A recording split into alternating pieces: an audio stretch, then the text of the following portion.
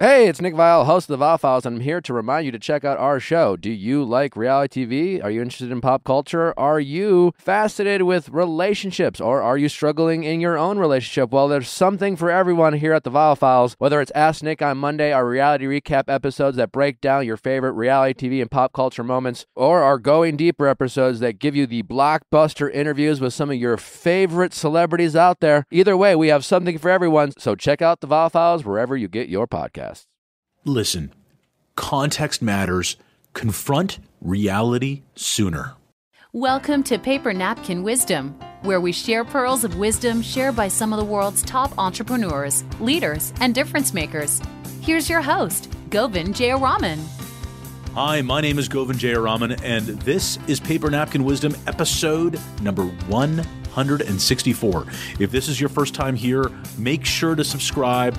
Paper Napkin Wisdom on iTunes, Stitcher, SoundCloud, Google Play, everywhere you listen to your favorite podcast. And also, don't forget our other short podcast, 5 minutes at a time, Take Action by Paper Napkin Wisdom. Also, subscribe in all the same places.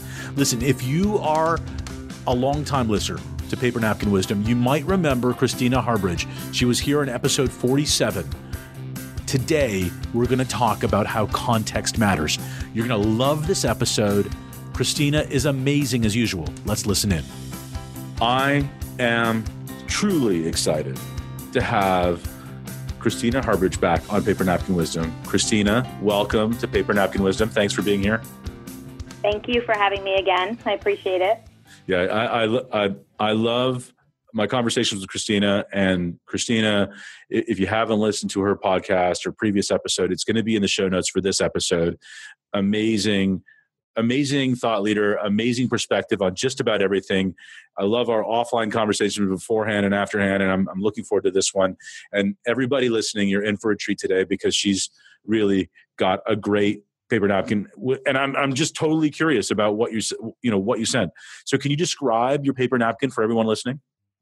I can, and so it's a visual with that shows levels of context, which is a habit that can help communication. So if you think about levels of context, if I was to say fruit is a food. Food is more abstract. If I were to say apple, that is a more specific context to fruit. Govind, name a kind of apple. What kind of apple is in your head? Honeycrisp.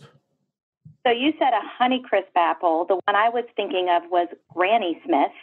So you just brought me the wrong freaking apple. And so Granny Smith is at a level of specificity that creates understanding, but it's often not specific enough. So on the visual, it shows a circle. So imagine if I ask you for a piece of apple, and instead of that Honeycrisp, I take that apple, I take a bite in it, and there's half a worm squiggling out of it, implying the other half is in my mouth. That is a level of context that has feeling and specificity that most people can understand and find themselves in. It's a different apple than the one you were thinking of. Totally different apple. Yeah. And so the visual that you're looking at shows all the different levels of context that people can talk about and speak in, and everyone has their habits by which they speak in. And inside companies, buzzwords are a buzzkill, but we throw buzzwords around and we think that we've communicated and we actually haven't.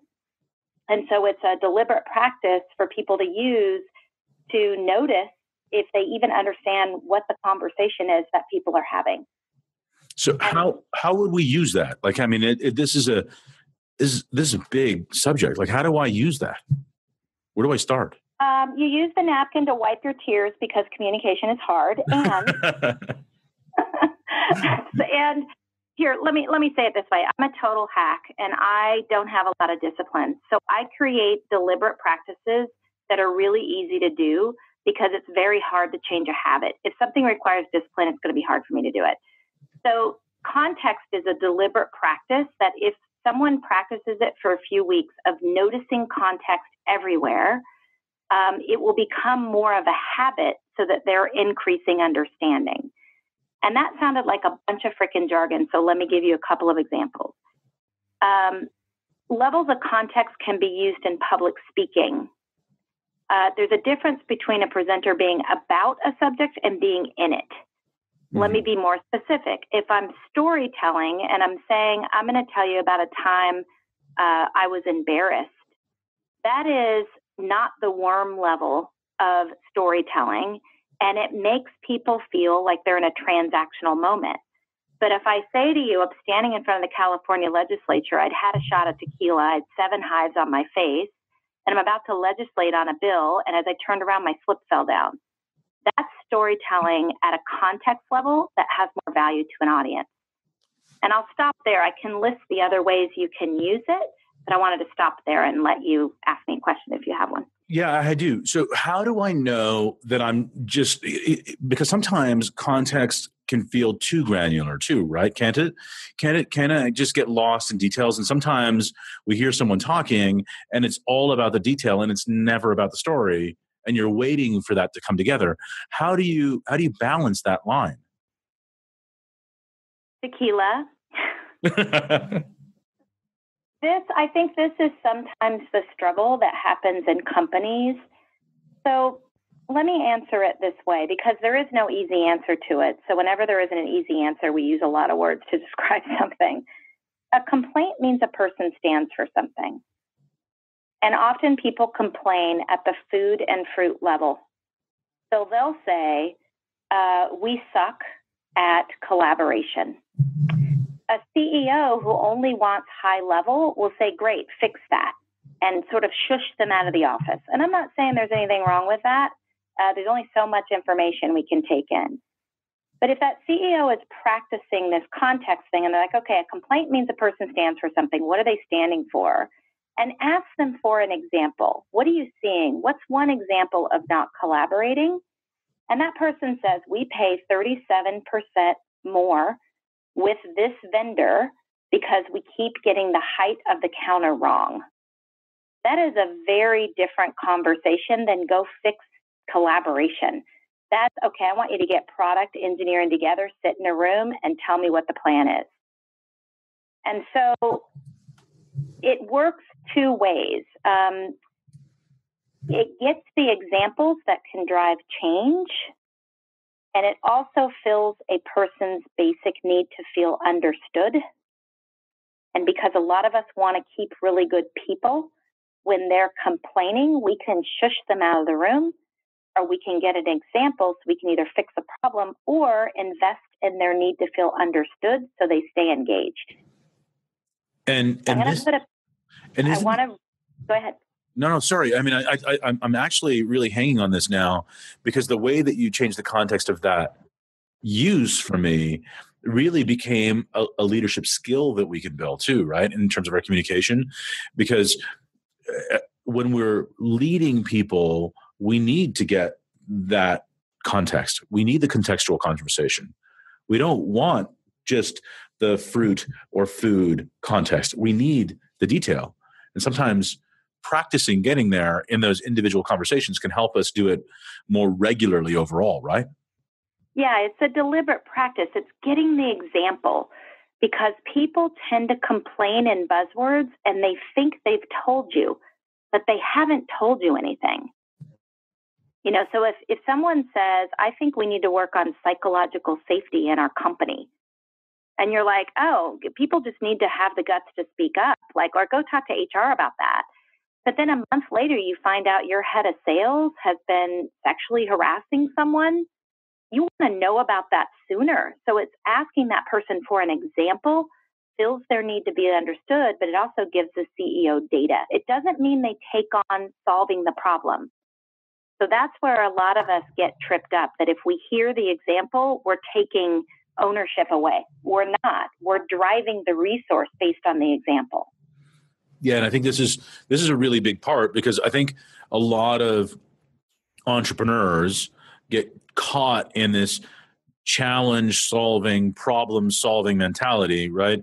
I mean, this idea that we are here to solve challenges, and we don't move beyond to leading We don't move beyond to understanding the context so that we're not solving the problem. We're leading our teams to a solution. And that's a very fine difference, but it's a very important one. And I have an unpopular opinion about that, is that I think the job of a leader is to confront reality sooner and then improve upon the reality. And often the way to get that is listening to buzzwords and complaints. Confront reality sooner. Confront reality sooner. To have the physiology that is okay with not being okay. That if my business is being disrupted, I want to know about that as soon as possible. And that often comes out in people's fruit and food level complaints. And if we can just get the example, now what can happen is they don't have an example. So that's a whole nother hey, don't say we don't collaborate well. That will become a mantra. Unless you have an example, stop that. You can coach your person to stop being a complainer if that's what they're doing. But that's also confronting reality sooner, right? I mean, that's confronting the reality of that moment sooner because someone's just complaining. Yes, exactly. So context helps you understand if it's just a complaint or if there really is a contextual example behind what is going on, what's behind that communication, what's behind that high-level complaint. Exactly. Can I give you another example? Because this model is all about examples. Absolutely. So here's an example. A CEO is sitting in his office, and the head of product comes in and says, our CFO is really pushing deadlines without taking into context everything that we have going on. And the CEO says, oh, okay, I'll talk to him about that. Well, you're going to talk to him about what? So you say to that head of product, give me an example of that. Well, the budget. And they give a very clear example. Well, let me get the CFO in here right now and let's talk it through. And the real problem was that head of product knew the deadline 8 weeks ago. They just delayed working on it and didn't have time to do it. It was a teaching moment for that head of product, not a problem with the CFO. Yeah. No, I think that context is really important. It is. And it teaches leaders to be careful what they say, because that head of product saying that to their team member builds a reputation about the CFO that messes with the company. And it's not true. Yeah, and by doing this repeatedly, right? When you make this a practice, when this is something that you do by design on an ongoing basis, and it's a predictable thing, right?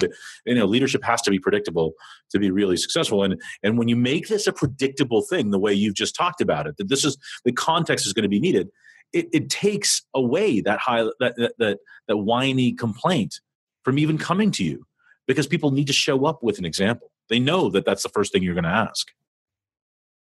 And things start getting fixed. Yeah, but before. We put this model into a poster, and people are putting it in their conference rooms. My friends, I kind of made it into a poster, and I'm just like, in meetings, if people would ask for an example when a complaint happens, it changes everything. Things get fixed because we're no longer talking in buzzwords. We suck at execution. All right, give me an example of that.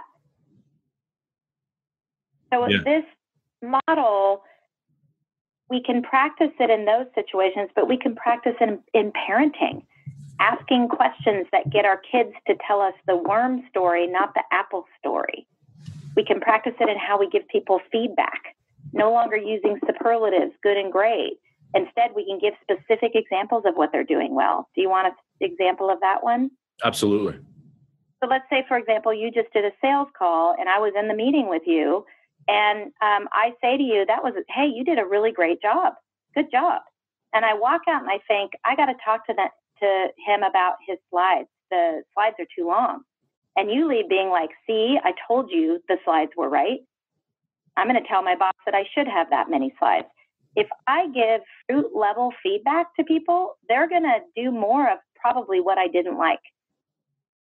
Because I didn't tell them specifically, hey, I think the way that you handled those tough questions, when he said we sucked at customer service, most people would have caved. Govind, you drove the points home. That was amazing.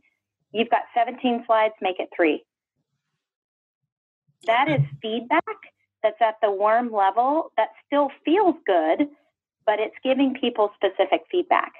And it's the reality, right? It's actually the reality of the situation. Like you said, it's confronting reality sooner. It's actually dealing with that rather than hanging on the buzzwords of attaboy, attagirl, walking away and then coming back and having to unwind. But I thought, I didn't just tell me. It's all based on assumptions at that point. Everybody's actually conveying an assumption when we're talking at fruit or food level. And good job, great job doesn't stick with people. When you tell someone that they've got a superhero power about turning a tough question like that around, that sticks with people. And it knows where, and it tells people where to go, right? When in that situation again, go back there, not add 10 slides. Yeah, and I wouldn't typically put a positive and then a negative because I hate that freaking formula that was created 50 years ago by, I think, like Dale Carnegie training, say the positive, say the negative. The one-man way manager. That I gave people, I wouldn't typically do because that feels transactional to people. So I would probably say, hey, 3 slides next time. If or I'd put the negative first if I do have a correction. Yeah. And what changes when you do that? What changes when you do that? I know it goes back to this idea, and this is really what it's been about, is about confronting reality sooner. But what changes in the dynamic when you put that negative up front? So all of us know the formula of, positive plus negative. A lot of people give the positive and the negative. So because people know that formula, when you give them the positive, they don't even hear it because they're waiting for the negative. So if you go up to your spouse tonight and say, hey, I love that you'd make coffee for me every morning of our marriage, thank you, and walk away, what is she going to say? What was that for? Yeah, what do you want? The reason why she says that is because we've used positive feedback as manipulation in our culture. We tell people we like something to get something or to tell them what's wrong with them. So in terms of context, if we're going to thank somebody, we want to have a specific thank you. I love that you make coffee every morning of our marriage, and walk away. The positive completely stands alone. Correction can stand alone too, or you can put it first so that they hear the positive. Yeah. And you know what's amazing about that? This actually just happened to me yesterday. I remember I was away at a speaking engagement. I was going to the airport and I said something to my wife that was just very positive, and I just thanked her for her support on something. And that was it. And she said, where's this coming from? And it totally feeds, it totally backs up exactly that experience. And I'm sure everyone listening right now can think back to those times when people do something nice for someone just to do it, and people are wondering when the other shoe is going to fall. And using this model, the practice is to spotlight the behavior we want to see. So if I'm in a company and I want people to be more responsive, I need to spotlight that when people are super responsive. Give examples of it when it happens. If anybody's late in the meeting, we talk about the people who are late, not the people that have been sitting there for 5 minutes. I really appreciate, Susie, you have never been late to this meeting once. You say that one time, people will tend to not be late. You didn't tell them they were late. You just acknowledge the person who is never late. Yeah, looking for what you like. Going back to your first paper napkin, I think incredible how it all comes together. Christina, I want you to think back to, and you're a thinking person when it comes to communication, and this may have come very natural to you for a long time. But think of a time before this, the context-based conversation, this idea that you're confronting reality sooner, before that was a deliberate act, before you were doing it all the time. What did your relationships look like then versus now? How has it changed your life? I would sit in my executive team meetings and expect things that I had never really asked for. because my team couldn't translate my fruit or food level asks or complaints into action. And so I would be frustrated with people for having 17 slides, but I never asked them to change anything. There was this, in my company, I feel like there was this guessing game. And because I'm a really nice person, if you know me, I love people. It's very hard to piss me off. So I would let it go and forgive and be kind until it all built up on me. And then one day, like a missed document would really upset me. And I would go off on people.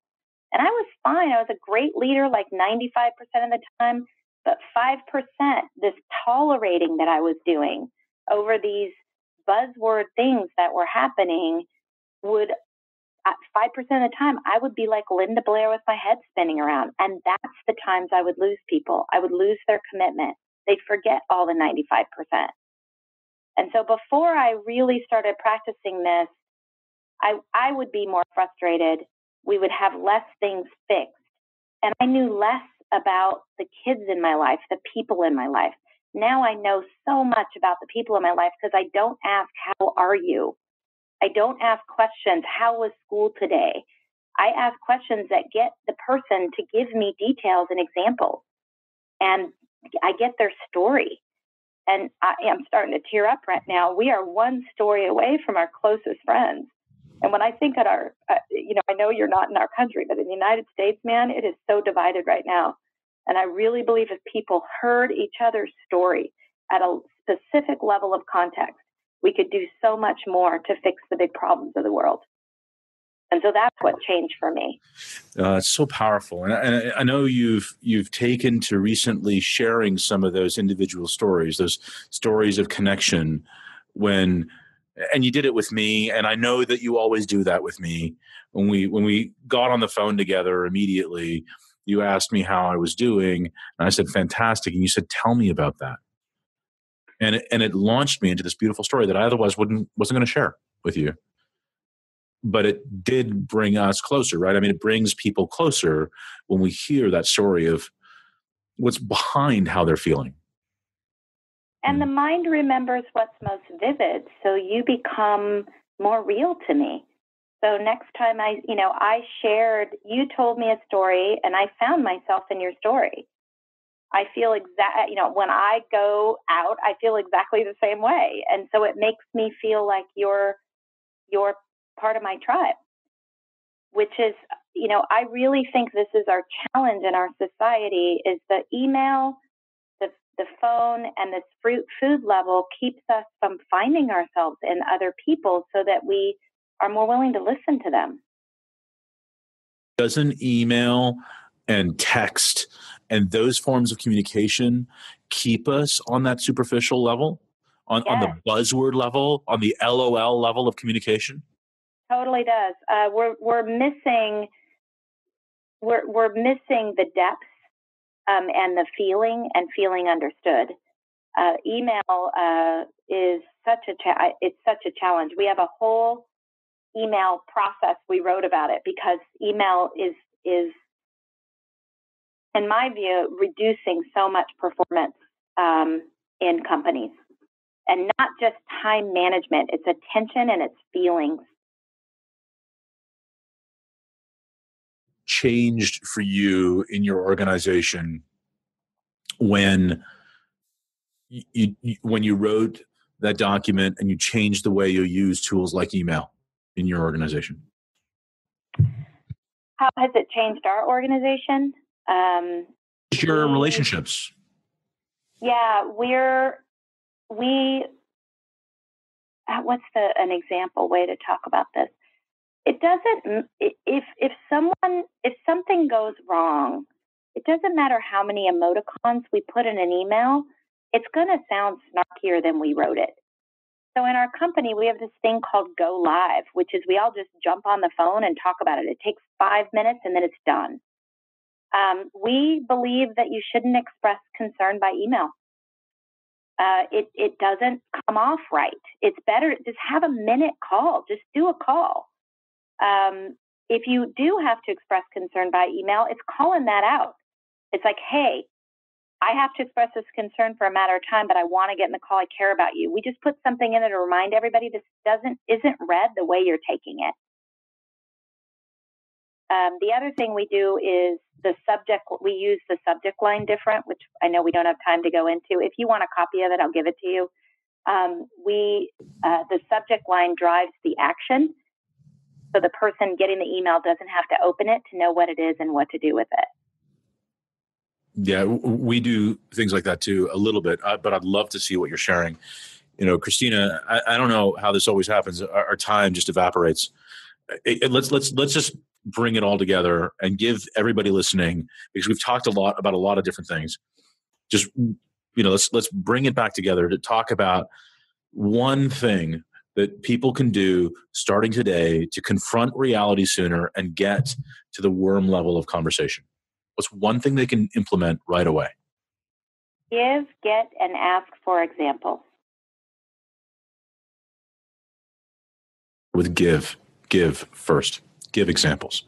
Give examples. So if I tell someone I want something right away, or ASAP, that's a buzzword. ASAP means, does that mean drop everything? I need this by 2 p.m. today. That's different. So give examples of what you want. If you're giving direction, give it. Be more specific. Get it means a complaint means a person stands for something. If your kid says, I hate school, instead of telling them they have to go to school, it's good for them. Say, why do you hate school? Give me an example. If they say the teacher put her hand over my mouth today, that's a totally different conversation than the one you thought you were having. And then ask for examples. So when you're in meetings and people are throwing around buzzwords, get an example. Yeah, powerful. And another way to look at it is stories. So in our personal lives, example feels a little transactional. So it's get the person's story. Ask questions so they tell you their story, not a superlative about how their weekend was.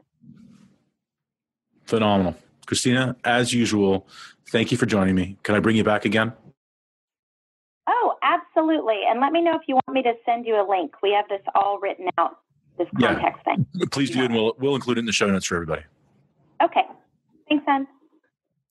What a great conversation, Christina. Thank you for being on the show. And I want to say that after I had this conversation, I actually realized how often we hear jargon in the world around us and how easy it is to get sucked into the labeling that comes along with it.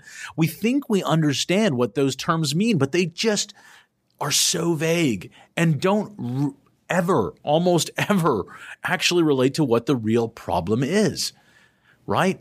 We need to think about what's really specifically behind the actual complaint or the issue. If we find the context, the example all the time from our team, we can dig deeper and help them understand what's really going on and coach them to a greater level of success. And as a leader, that is our role. Our role is to be that of a coach, coaching our teams to understand how we make decisions, where they come from, and what to do next time. So think about it. When we confront reality, we can actually deal with the real issue. We can deal with the real feeling. We can see if there's anything else behind it. We can understand the real challenge, figure out what our teams really want, figure out how we can support them. And then finally, if we actually do this thing, if our team decides to move forward in that basis, what do we need to do around it? What else does it impact? And what was really helpful about the conversation is that we actually can get to the articulate need that is really important, right? And practicing this with repeating those types of questions, those contextual questions that I just asked over and over, actually helps us as an organization, as a leadership team, as leaders evolve. It's one thing to be a leader. It's another thing to have a team that follows like leaders. And following like leaders is moving beyond just the contextual or the buzzword complaint, the high-level complaint, to something that's deeper and more important behind it. Specific examples. Change the complaint into a solution. Context is deliberate practice, and we have to notice it everywhere in order to increase our understanding of our business, our core issues, our bigger issues, the things that we need to do.